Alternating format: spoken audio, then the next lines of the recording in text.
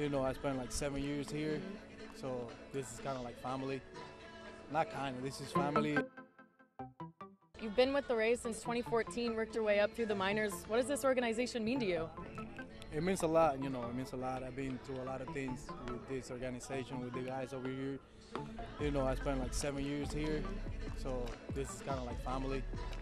Not kind of, this is family, and it's hard to leave the guys, to leave the staff, to leave everybody I know here. But it's a new opportunity just to go to a winning team too, and just go there and be myself and continue to enjoy the game. Yeah, how did that all work out? How did you get the call and your reaction? They just told me like 2 hours ago. It's a mix. It's a mix of sad but excited, and it's just a new opportunity. That's how I see it.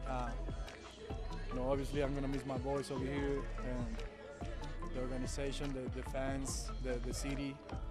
But on the other side, I'm excited to join a winning team. I have Avi there, I have Narvaez, Wong, all of those guys. So I'm really excited for this new opportunity, and just gonna go out there and do my thing. Yeah, you've had a lot of great memories here. You're always the guy, first one out of the dugout on home runs for those celebrations. I saw you walking around here, giving your goodbyes. What are some of your favorite memories here? I don't know.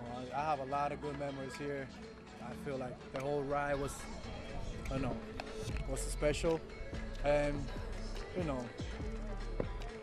obviously the World Series, the call up, watching Randy do whatever he did last year, the whole team, the organization getting better, and I wish you the best for the organization and all of the guys here, and